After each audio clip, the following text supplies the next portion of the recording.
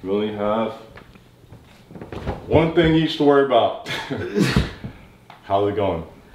Man, we have right now we have $24,000 worth of memberships outstanding. Huh? We have $24,000 worth of memberships outstanding. That's a lot. That's a lot. That are in like process or being processed. So it's not bad for like a couple of weeks worth, but there's a lot at risk. And so I in one of the investor updates, it's kind of like saying basically we have a lot on the table when it comes to like improving communication, because the membership side, we have $24,000 out on the table at play here. That's a lot of fucking money, just off memberships, right? I was like, yo, we made $7,000 worth of money last week, and that's not including the $9,000. It's like $9,000 something of the memberships we sold, right? That's deferred, right? So that's at play, plus the other memberships we have, which is like 100 and something. It's like 200, basically 200 memberships total that we've sold over the past month, which is $24,000 worth of memberships. That's a great number, but we're on defense.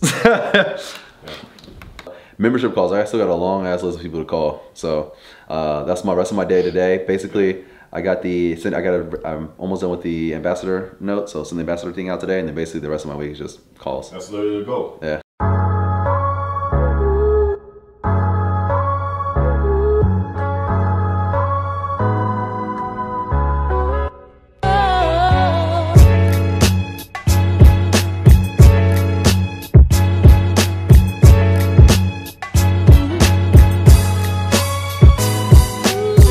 Gotta get these business cards, just got them designed. And I probably gotta order 1,000 cards. Probably need about 2,000. And they all gotta be different codes to track the ambassador joint. Yeah, man, if this works, it only gets better. But what I am afraid of is getting $1 million and saying, this is exactly what we're gonna do. This marketing plan is gonna work. And it doesn't. So know exactly what you're doing with your money when you get the money. And you do that by doing the small things, having small tests, pushing it out there. And if this test works, you can test it for the broad market, and if it works in the broad market, then guess what? It's safe to assume that it works in all the other markets. Double up, 3 or 4 times, I ain't telling no lies, I just run it up. Never let a hard time humble us. Double up. Alright, it seems like it's just gonna be us. It's cool. Let's go ahead and get started. I'm gonna try to make this real quick. We rolled out memberships this past week, and so what we decided to do is, I think Ruby was hitting on this last week, was allow people to sign up for the membership after they try the service. The main thing is letting people know about the membership and what they can do and what they can save, the money that they can save after they try out the service. I have a question. What I've noticed from being at Blondie's and Somar is that, especially with this past First Friday, it's really hard. I mean, it's a good thing to have everybody in our skip lines or our membership line, but like, it was really bad when it came to the general line. Like, everybody in the general line was like, this is like crazy. How are we never able to get in when you guys have this long skip line that's just sitting here? You know what I'm saying? Like, in situations like that is when the dynamic pricing should be like 50 bucks, 60 bucks, you know? When Somar Bar is at capacity, and even our skip line, there's like maybe there's like 3 or 4 people in our skip lines at this point where it's not even moving. What happens is everybody starts buying the skip line price. That skip line price should be jacked up crazy at that point. Like, there should only be maybe 2 or 3 people in that line that should be able to afford to skip the line at that point. The membership option being available at this really low price mean that like 20% of that line was willing to pay. What we have to do on our side is really get more aggressive when it comes to the pricing, when it comes to both membership and skip line, and making sure that there's a fair balance between the 2 prices. Pushing out the new app, we'll have basically version 1 of the new design, new app, new flow. Right now at venues, we have deals where, you know, you need signage and an ambassador. And what the app allows us to do is get our foot in the door without having like a significant presence there. But the customers can still go to those venues and use Qwest. So that kind of opens up the door as far as like the number of venues that can be on the platform. We're trying to build a really dope tool for people to use when it comes to going out. We'll let you know when it's out. Download it, give us your feedback. We want to get it into customers' hands and your guys' hands so that way you can play with it, feel it, touch it, see it, and let us know what you like and what you don't like and what you want to see on it. So Feel and touch it. yeah, you can feel it, caress it, touch it. So, all that stuff. I plan on making love to this app for about a day because I'm so excited.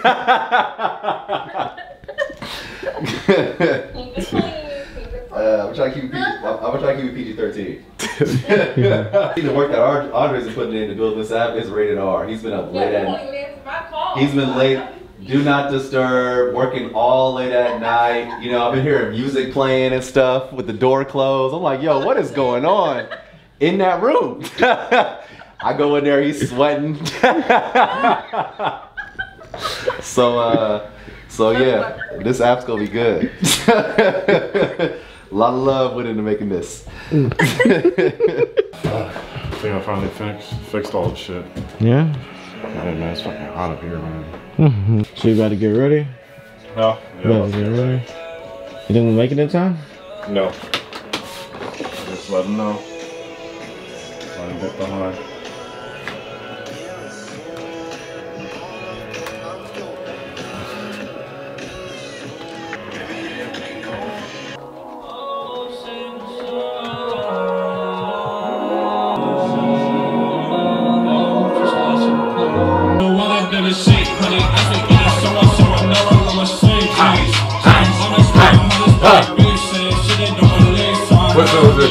Another young nigga caught in the sunset. We were shooting down the drives, we were upset. Let's go. You know it's baby nigga. Huh? Oh Lord, Jesse made another one. Huh? She wanna fuck with me, but I don't got the time. I just hopped off a private plane and went and hopped on 85. Go call my chauffeur, bitch, cause I don't like to drive. Me and Suburbans back to back and we gon' fill them up with vibes. Fill them with vibes. Yeah.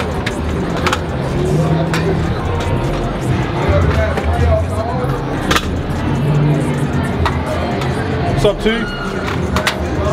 How you doing, fellas?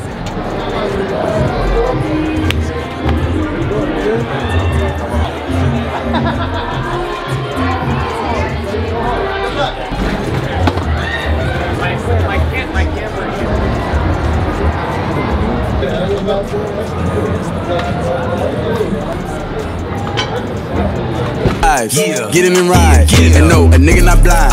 But I keep the stick and I'm fine. I ain't met a nigga in life. Just fucking with me, say he did and he lied. We got so many vibes stuffed in the car. We can fuck them whole 6 at a time.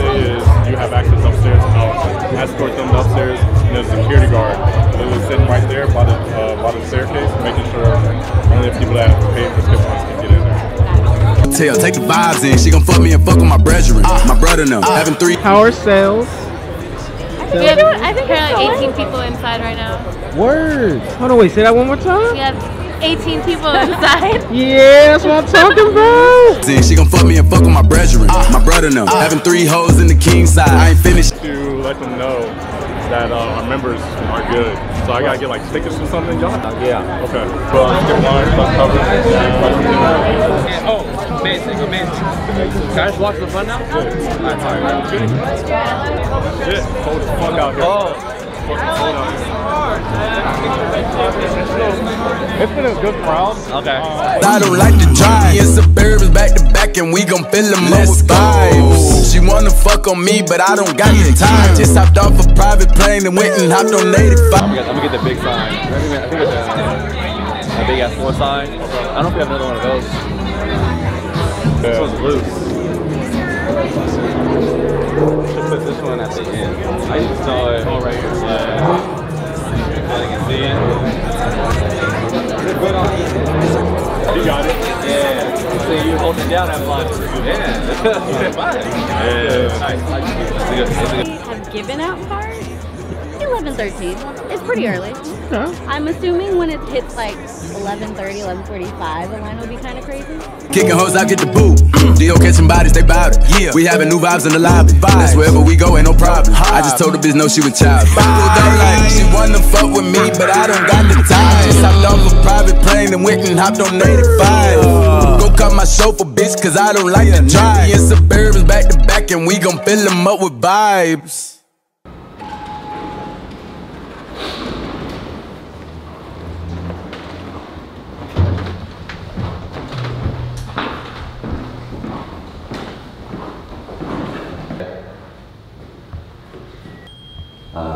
That's been fun. Anyways, how's the business? It's good, it's good. Well, Okay. we're in a, what is it? It's a constant iteration for us as an entrepreneur. You know, Since the last time we spoke, because I feel like you gave me the update a couple months ago, is that right? Yeah. So a couple months ago, we were still doing rev share. Okay. And we were going to clubs, asking people or clubs, hey, would you be interested in this rev share deal? Yes. There were few clubs, very few clubs that were interested in the rev share. There's a few that I can't even work with. Can even work with, yeah, Right? for that There's most. only 4 or 5 venues in the city that have lines that can actually, a rev share can work with. Right. Yeah. So we burned some bridges. Burned quite a few, and what we realized is it's more on us to like really find where to get the customers from. So what we decided to do was turn some venues into marketing partners, where they have rev share with our membership option. Basically, we're doing a social club, and social club is $120 for the year. You still have to pay per use for skipping lines and table access, but it's not as expensive as a non-member, basically. Okay.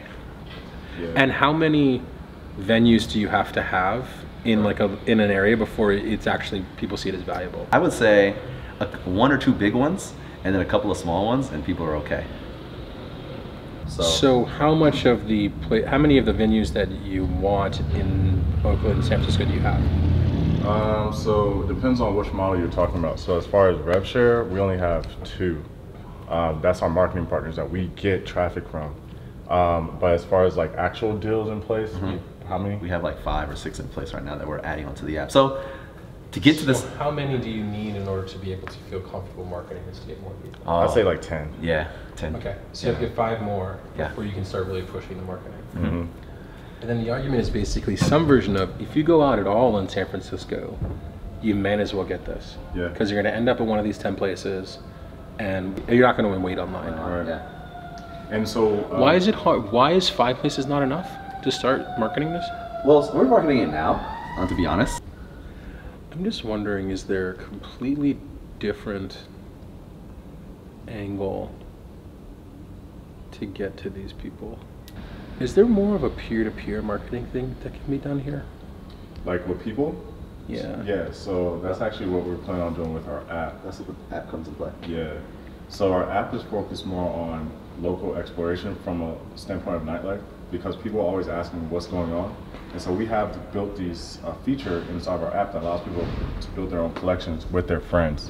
And also like follow their friends, share their location with friends so they can plan out the whole weekend.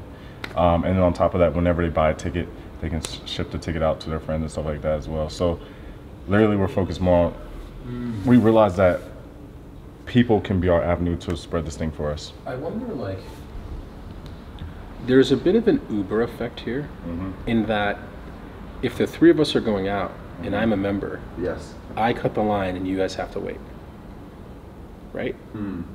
So we're thinking more like an Airbnb. Yeah. So like at Airbnb, our first experience at Airbnb is somebody got an Airbnb and invited us to it. And I'm like, what is this, right? It's the same thing with our app. If I'm a member, I bring my friends in. They're like, yo, how did this happen, right? And then they go, now you go out next time.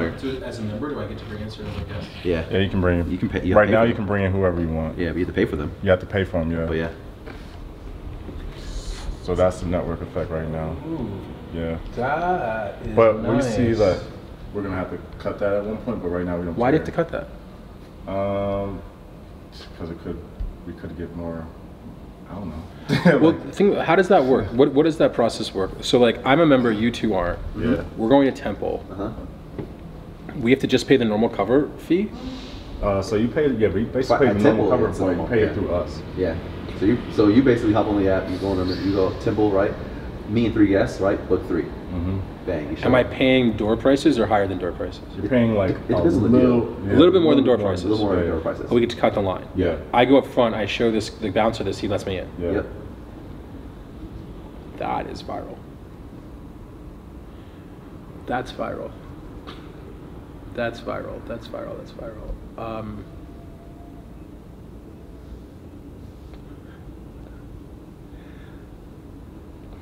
Do you have any cost providing the membership? So when I buy this membership for $120, do you have any cost? Not right now. What the membership allows me to do Access. is just pay to cut the line. Yeah. That's it. Yeah. It's a member, actually. Just got some money. Okay. Can you already see in the app people bringing guests in?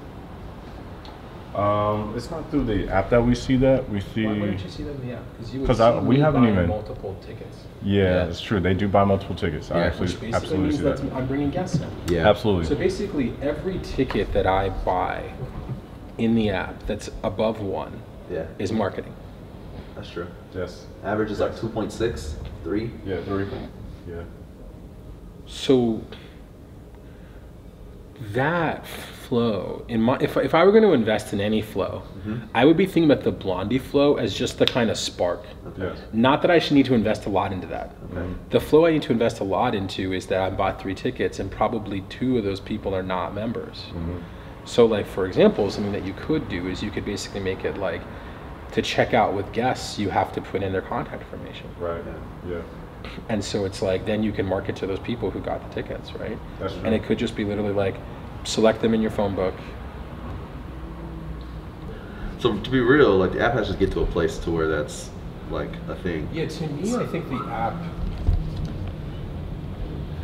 What's interesting is like I could see how the app is built out aggressively, but I could also see the really simple version of it. Okay. And to me, it seems like the really simple version of it, one has what's going on this weekend, Yeah. right? Which you guys will now know. And then 2 has the ability to buy tickets. Right. And 3 has the ability to show that you've bought tickets. Yes. That's it. Right? That's really all the app needs, right? And then basically like, if I download the app and I'm not a member, it's like, become a member, you get to do this. What I've noticed basically is that back against the wall is the only time we came up with good shit at Justin TV. It was the only time, because it was either come up with the right shit or die, right? Like, I think the question is like, do you find an angle or do you shut it down?